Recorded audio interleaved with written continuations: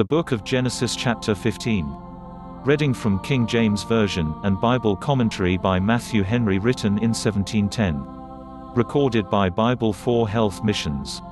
Bible for Health Missions makes plain the Bible's answers to the most important questions on natural human and animal health, on the environment, on Christianity and on a Christian spiritual life, on stewardship, on wealth, on financial health management, on fellowship and worship, on salvation through Jesus Christ, and on faith in God. Our memory verse. Beloved, I wish above all things that you may prosper and be in good health, even as your soul prospers. Found in 3 John chapter 1, verse 2. Now, reading the book of Genesis chapter 15. Verse 1. After these things the word of the Lord came unto Abram in a vision, saying, Fear not, Abram, I am thy shield, and thy exceeding great reward. Verse 2. And Abram said, Lord God, what wilt thou give me, seeing I go childless, and the steward of my house is this Eliezer of Damascus? Verse 3. And Abram said, Behold, to me thou hast given no seed, and, lo, one born in my house is mine heir. Verse 4. And, behold, the word of the Lord came unto him, saying, This shall not be thine heir, but he that shall come forth out of thine own bowels shall be thine heir. Verse 5. And he brought him forth abroad, and said, Look now toward heaven, and tell the stars, if thou be able to number them. And he said unto him, So shall thy seed be. Verse 6. And he believed in the Lord, and he counted it to him for righteousness. Verse 7. And he said unto him, I am the Lord that brought thee out of Ur of the Chaldees, to give thee this land to inherit it. Verse 8. And he said, Lord God, whereby shall I know that I shall inherit it? Verse 9. And he said unto him, Take me an heifer of 3 years old, and a she-goat of 3 years old, and a ram of 3 years old, and a turtle-dove, and a young pigeon. Verse 10. And he took unto him all these, and divided them in the midst, and laid each piece one against another, but the birds divided he not. Verse 11. And when the fowls came down upon the carcasses, Abram drove them away. Verse 12. And when the sun was going down, a deep sleep fell upon Abram, and, lo, an horror of great darkness fell upon him. Verse 13. And he said unto Abram, Know of a surety that thy seed shall be a stranger in a land that is not theirs, and shall serve them, and they shall afflict them 400 years. Verse 14. And also that nation, whom they shall serve, will I judge, and afterward shall they come out with great substance. Verse 15. And thou shalt go to thy fathers in peace, thou shalt be buried in a good old age. Verse 16. But in the 4th generation they shall come hither again, for the iniquity of the Amorites is not yet full. Verse 17. And it came to pass, that, when the sun went down, and it was dark, behold a smoking furnace, and a burning lamp that passed between those pieces. Verse 18. In the same day the Lord made a covenant with Abram, saying, Unto thy seed have I given this land, from the river of Egypt unto the great river, the river Euphrates. Verse 19. The Kenites, and the Kenizzites, and the Cadmonites. Verse 20. And the Hittites, and the Perizzites, and the Rephaims. Verse 21. And the Amorites, and the Canaanites, and the Girgashites, and the Jebusites. Now, let us read the Bible commentary on the book of Genesis chapter 15. Written by Matthew Henry, in 1710. God encourages Abram. 1. The divine promise, Abraham is justified by faith. In verses 2 to -6, God promises Canaan to Abraham for an inheritance. In verses 7 to 11, the promise confirmed in a vision. In verses 12 to 16, the promise confirmed by a sign. In verse 17 to 21 and verse 1, God assured Abram of safety and happiness, that he should forever be safe. I am thy shield, or I am a shield to thee, present with thee, actually caring for thee. The consideration that God himself is, and will be a shield to his people, to secure them from all evils, a shield ready to them, and a shield round about them, should silence all perplexing, tormenting fears.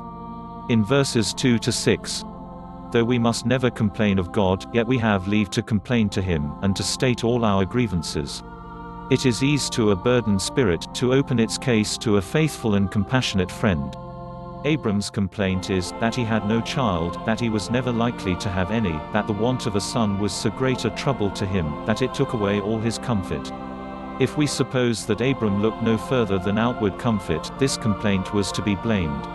But if we suppose that Abram herein had reference to the promised seed, his desire was very commendable. Till we have evidence of our interest in Christ, we should not rest satisfied. What will all avail me, if I go Christless? If we continue instant in prayer, yet pray with humble submission to the divine will, we shall not seek in vain. God gave Abram an express promise of a son. Christians may believe in God with respect to the common concerns of this life, but the faith by which they are justified always has respect to the person and work of Christ. Abram believed in God as promising Christ, they believe in him as having raised him from the dead. Romans chapter 4 verse 24. Through faith in his blood they obtain forgiveness of sins. Verses 7 to 11. Assurance was given to Abram of the land of Canaan for an inheritance.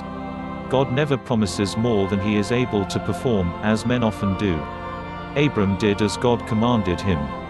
He divided the beasts in the midst, according to the ceremony used in confirming covenants. Jeremiah chapter 34 verses 18 to 19. Having prepared according to God's appointment, he set himself to wait for the sign God might give him. A watch must be kept upon our spiritual sacrifices.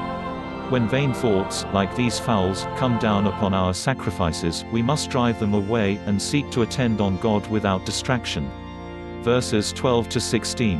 A deep sleep fell upon Abram, with this sleep a horror of great darkness fell upon him, a sudden change. The children of light do not always walk in the light. Several things were then foretold. 1. The suffering state of Abram's seed for a long time. They shall be strangers.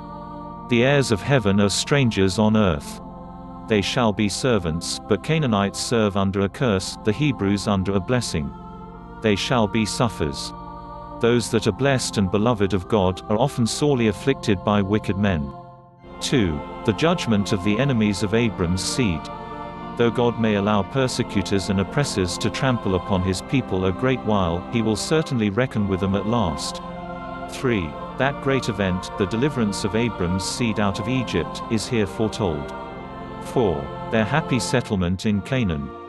They shall come hither again. The measure of sin fills gradually. Some people's measure of sin fills slowly. The knowledge of future events would seldom add to our comfort. In the most favored families, and most happy lives, there are so many afflictions, that it is merciful in God to conceal what will befall us and ours. Verses 17 to 21. The smoking furnace and the burning lamp probably represented the Israelites' severe trials and joyful deliverance, with their gracious supports in the meantime. It is probable that this furnace and lamp, which passed between the pieces, burned and consumed them, and so completed the sacrifice, and testified God's acceptance of it. So it intimates that God's covenants with man are made by sacrifice, Psalms chapter 50 verse 5. And we may know that he accepts our sacrifices, if he kindles in our souls pious and devout affections. The bounds of the land granted are stated. Several nations, or tribes, are spoken of, that must be cast out to make room for the seed of Abram. In this chapter we perceive in Abram faith struggling against, and triumphing over, unbelief. Wonder not, believers, if you meet with seasons of darkness and distress. But it is not the will of God that you should be cast down. Fear not, for all that he was to Abram he will be to you. What do you think of Genesis chapter 15, and the Bible commentary? Share your own thoughts or comments either here or write to us through the Contact Us form on our website. This Bible reading of Genesis chapter 15, and Bible commentary written by Matthew Henry in 1710 was prepared and recorded by Bible for Health Missions. Please share this video with friends and relatives. And do not forget to visit our YouTube channel, our websites, and subscribe by pressing the subscribe button on YouTube and complete subscription form on our websites, so that you could be the first to receive our new video uploads. Please hit the subscription button to subscribe to our YouTube channel. We also could like you to like this video. Please click on the like button to like this video. Before you go, we could like to make this appeal to you. We need your donation of your unwanted items, products, equipment, machinery, vehicle, foodstuff and many more, or support our mission financially. We do need your help and support to build better health communities, better environment, better human and animal health, better financial health and holy spiritual health for a successful and better life for all, help the need, and those suffering around the world. And prepare a people for the second advent of our Lord and Savior Jesus Christ. You can donate or support us online through our website, www.bible4healthmissions.com. You will find many ways you can donate or support us on this website. May the Almighty God bless you abundantly and keep you health. Remember, if you love Jesus Christ, keep His commandments. Thank you. And goodbye. See you in the next video.